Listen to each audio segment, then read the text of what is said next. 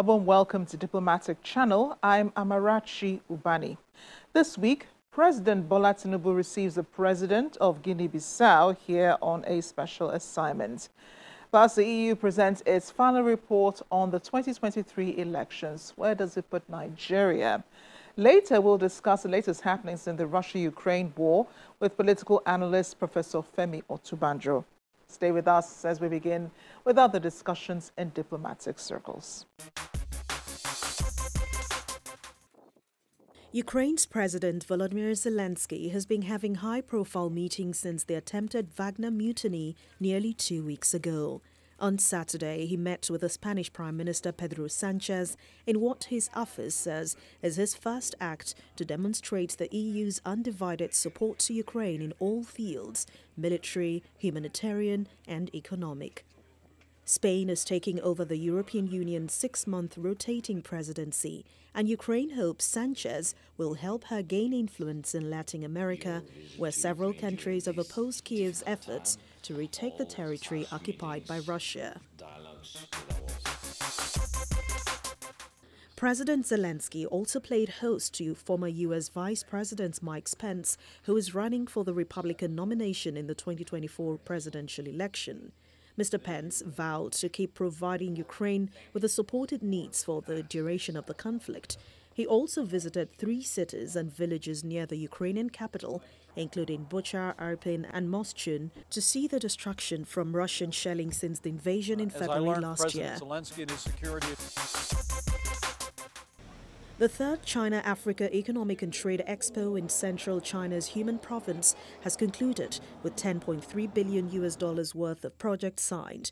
The expo held in the city of Changsha and was themed Common Development for a Shared Future, aimed at boosting business links between the two sides while welcoming more made-in-Africa products into the Chinese market.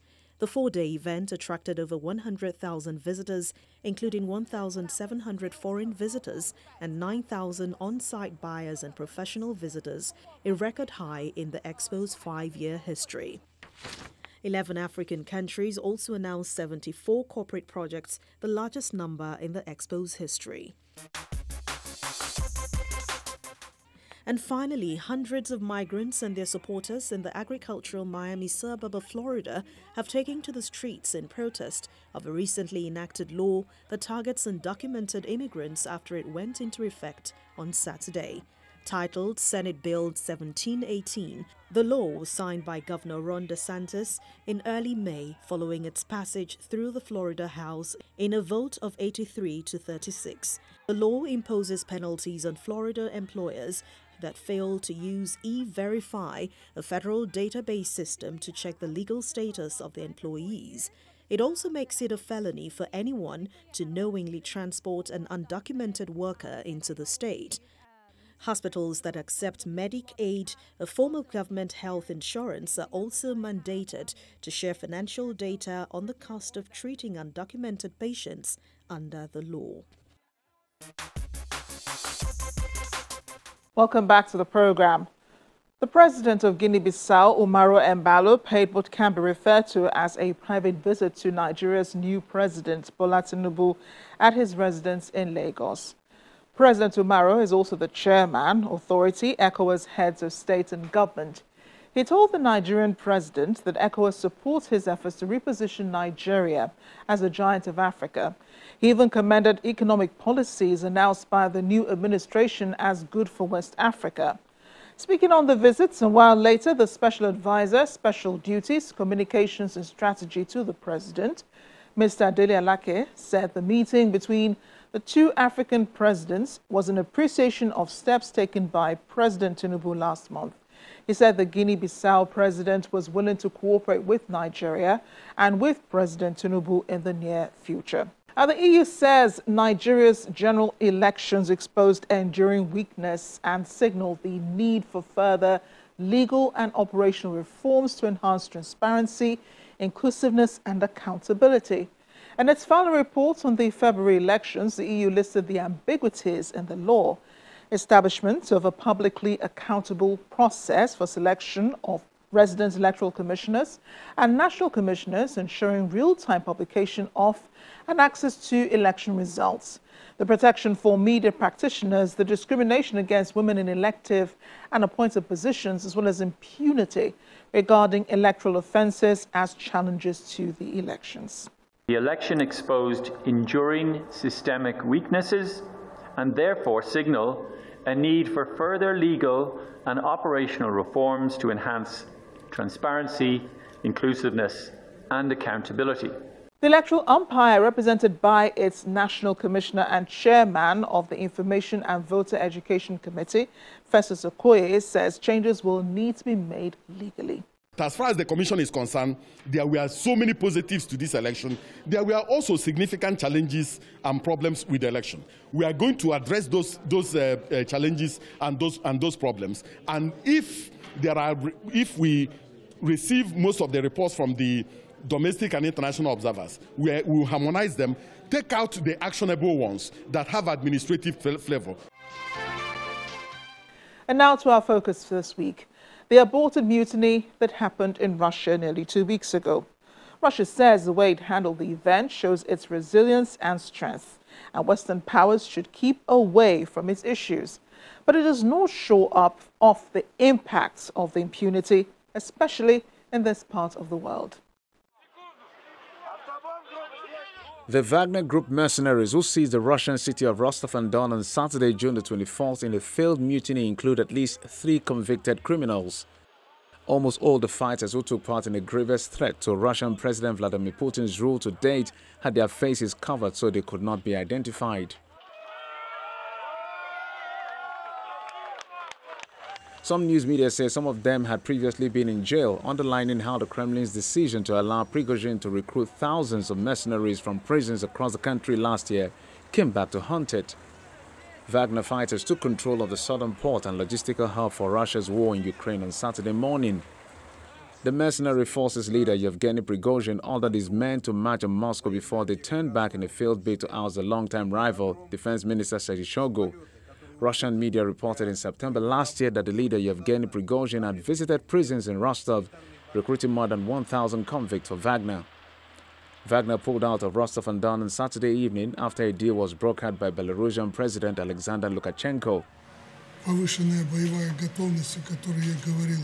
The Belarusian President Alexander Lukashenko confirmed on Tuesday last week that Wagner chief Yevgeny Prigozhin had arrived in Belarus.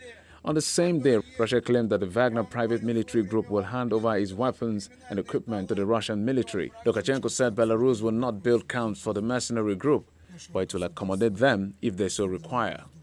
Under the deal brokered by Lukashenko, Prigozhin abandoned what he called a march for justice by thousands of his men in Moscow in exchange for safe passage to Belarus. The Wagner chief said his actions were in protest of what he called attempts to disband the private military group, and insisted he never intended to overthrow the government. The Russian Federal Security Services dropped its criminal case against the Wagner mercenary group, with President Vladimir Putin announcing that the Wagner fighters may either join the Russian military or head to Belarus. Some have wondered what this could mean for Wagner Group mercenaries in Africa. In his address to the press on Friday, Russia's Foreign Minister, Sergei Lavrov, said countries who have signed contract with the military mercenary group have to determine their future involvement. Wagner has over the past decade cemented strong ties with several African governments. According to a leaked U.S. document, it has operations in at least 8 African countries, including Mali, Libya, and the Central African Republic. Lavrov says apart from Wagner, Russia's defense ministry has several hundred military instructors working in the Central African Republic, and they want the West to stop trying to pressure African and Latin American countries over cutting ties with Russia due to the war in Ukraine. The Central African Republic has battled several rebel insurgencies since 2018. Over in Mali, the United Nations and Western powers say Wagner has committed possible war crimes alongside Malian forces battling jihadist militants. Mali and Russia have denied the allegations. Mali's military leaders say they are not hosting Wagner mercenaries, but trainers helping local troops with equipment bought from Russia. Leader of the Wagner group, Yevgeny Prigozhin, has been known for decades as President Vladimir Putin's chef due to his company's Kremlin's catering contracts. It is unclear how friendly he and Putin are, but they know each other. Both men were born and raised in St. Petersburg. Prigozhin began selling hot dogs in his hometown following a long prison sentence in the 1980s. He soon began to build up a stake in a chain of supermarkets and eventually opened his own restaurant and catering company. The restaurant gained popularity and was soon hosting dignitaries, including the then deputy mayor Vladimir Putin. From there, Prigozhin's catering firm Concord began to win government supply contracts, taking its operations to a much bigger level. Joining me now to discuss is political analyst Professor Femi Otubanjo. Professor, thank you for joining me on Diplomatic Channel. It's a pleasure to have you. Let's begin by... Thank you very much. Yes, and always a pleasure having you on the program. What do you think really happened in Russia between the Wagner group leader, Yevgeny Prigozhin, and President Vladimir Putin that resulted in the so-called aborted mutiny? I don't think it was between Putin and Prigozhin. It was not really. I have a feeling that Prigozhin was trying to draw attention to some of his frustrations and to embarrass some top officers of the defense ministry with whom he had had a running battle. He's frustrated that he's not getting enough recognition from the regular army for his contributions in Ukraine. He's frustrated that they are not giving him enough supply. He has said that he was going to exit Bakhmut if they didn't improve the quantity and quality of the supplies he was getting.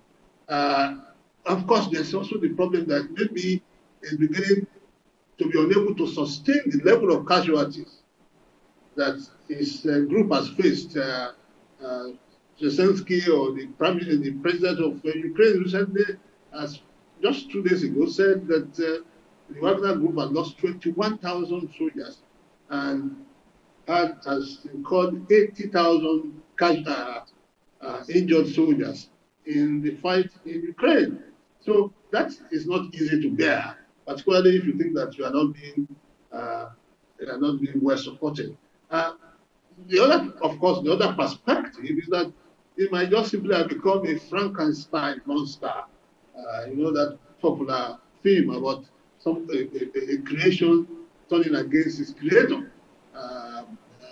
This Prigozhin man is rich, is making money from all over the world, and they feel condescending to those soldiers, to those officers, and I think that they have no right to do what they are doing.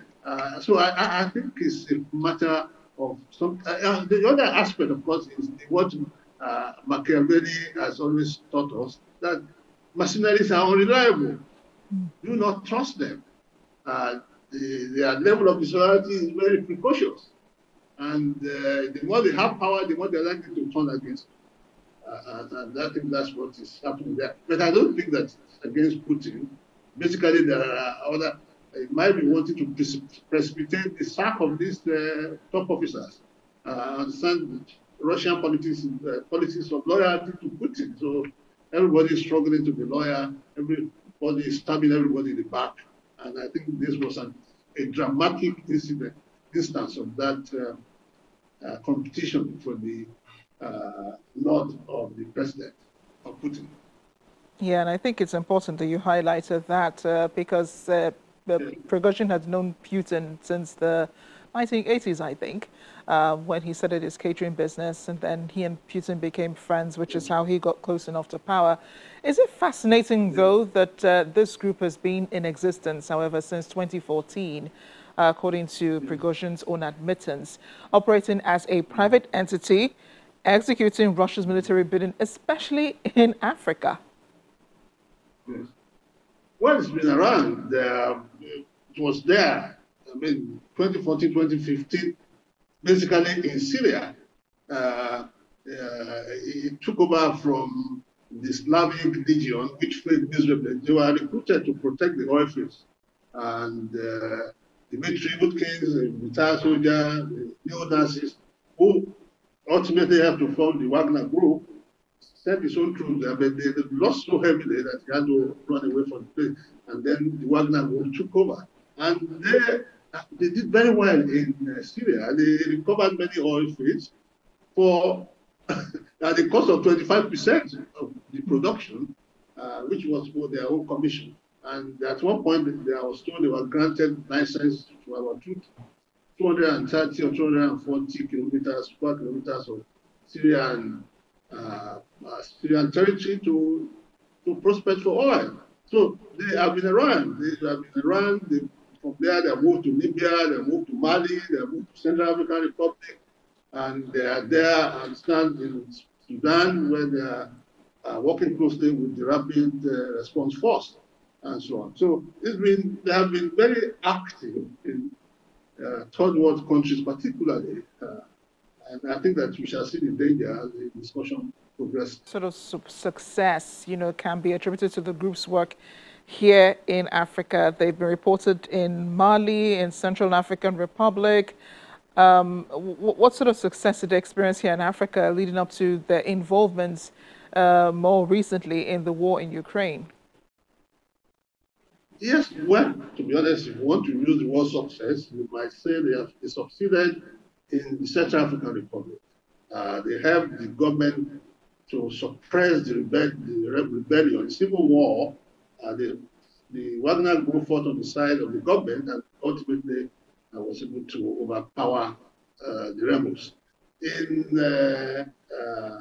Mali, they have no results to show yet. The Mali people are saying they are not there to fight, they are just instructors, but they are paying them about $10 million every month. And what we know them for is the massacre of hundreds of people in central Mali. They have nothing to show for it. In Libya, they went and supported the Eastern warlord who was trying to take over Tripoli. They also failed there. So the record of success in Africa, in Libya, they failed. In Central Africa, they succeeded. In Mali, they're still there. But we are hearing that they might be expanding their activities to Burkina Faso, to Guinea, to Ivory Coast. And that portends a lot of danger. What encouraged them, to get involved in the war in Ukraine? Because they have been fighting on the side of Russia. The mercenaries had been, sort of doing the heavy lifting for the Russian military since the war started in Ukraine. Yeah, this is a Russian, it's a state creation. The Wagner group is, in spite of all pretenses, an instrument of the Russian government. Putin himself said it only a few days ago that the Wagner group got 953 million in funds and supplies in the last 1 year. So they know why they have it. The Wagner group is a covered instrument of Russian imperialism. Russia is not very strong in the international system. It does not have that kind of connection that the Western powers have. It does not have the trade acumen of the Chinese, that the Chinese is using trade to penetrate Africa. And so it has resorted to this area of diplomacy of creating a shadowing army which is terrorizing countries, vulnerable countries, which have the capacity to be a major danger to African countries, particularly those that have not gotten their acts right. So because Russia was losing so badly at the initial stage in Ukraine that the Wagner group was brought in to fight those dirty wars. The Wagner group takes more risk. It's ruthless in terms of dealing. It almost takes no prisoners. It protects the Russian government from this accusation of war crimes because it can always say that they do not belong to the Russian army. So, and the recruitment of practices of Wagner is also not what you have in the regular army. Go to prisons and recruit prisoners and recruit criminals and give them huge incentives to fight. No state government can be associated with them. But the Russian government is using this group to do these unethical things and stayed aloof and claiming that they know nothing about it. The level of casualties also is the problem. The casualties that they are taking is hideous. No state government, no state can take that and justify it to its people that the way people are being killed. But these people who are being killed are people who have gone there to make money. So if they lose their lives, it's their business. But if you take normal soldiers to the war front and lose them in such numbers, you have something to answer for. Yeah, and I know that there have been videos of the Wagner Group leader showing him visiting the families of these soldiers and commiserating with them on the loss of the young men. I'm just wondering if African leaders can continue, leaders where the Wagner Group mercenaries exist, talking about Mali, the Central African Republic, and Libya, if they can continue to, trust the group itself, the soldiers, after witnessing what happened in Russia, the so-called mutiny that happened in Russia, and they were about to march into Moscow and take over power, as you rightly mentioned earlier, from Defense Minister Sergei Shoigu. Yes, the Moscow, the incident, the attempt to march on Moscow is a loud warning to all of those who want to ride on the back of a tiger. No mercenary, if a mercenary group will almost remain a mercenary. And once you don't satisfy what they want, they turn against you. Yeah. That is reality. Unfortunately, this Wagner group is becoming a different, more sophisticated mercenary army. And it has been supported by the state, provided with all kinds of logistics support. In Libya, Russian aircraft were being used by this group. They have a base somewhere in Syria where they operate all over Africa. These are not the people you play around with. If you are in power, if you depend on them, we are going to be in power at their mercy. When they feel that they have had enough of you, you have not given them what they want, they have not exploited your gold and mineral resources enough, then you might be thrown out. I understand that in Central Africa, the largest industrial gold mine there is controlled by a Wagner group. And the government has no say in it. They fly in their planes, they take whatever they want. The government does not know what they're doing. And this is a danger to us in Africa, particularly all these most vulnerable countries. The Wagner group, we are being warned to prepare for them. They are coming. They are in Mali. They are trying to expand to Burkina Faso to give in the name of helping us to fight Islamic jihadists. Unfortunately, we are caught between the devil and the deep blue sea in the Sahel, between France, that's exploitative, and the Wagner group now, being sponsored by Russia in the new statics of imperialism or neocolonialism.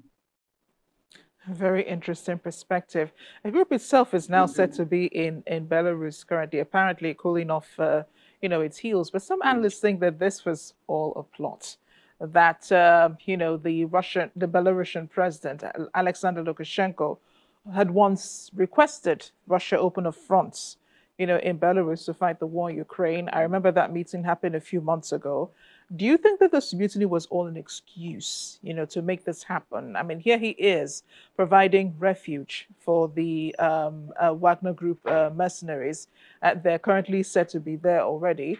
The leader himself, Yevgeny Prigozhin, does not have any problems with President Putin, who has also said, the soldiers themselves will not face prosecution. He praised the Russian soldiers, and it's clear that there will be no repercussions for what has happened. So do you think this was all, in the background, this is all just playing out? This was a grand plot to probably eventually open that front that the Belarusian president had been asking of the Russian president? It is possible, but it's just speculation. One has to be wary of going into that area in which you have no facts to back what you are saying. It is quite government, diplomacy, governments are full of all kinds of, there's nothing beyond that. So I must not say it it's not possible. It is possible that it was all a drama put up by Putin himself to get rid of some of his generals. It's possible, because a coup attempt, a rebellion like that is an opportunity for dictators to play house. So we don't know what has happened, but I know that there's more of Putin's investment in the Wagner group in person that he would not deal with him.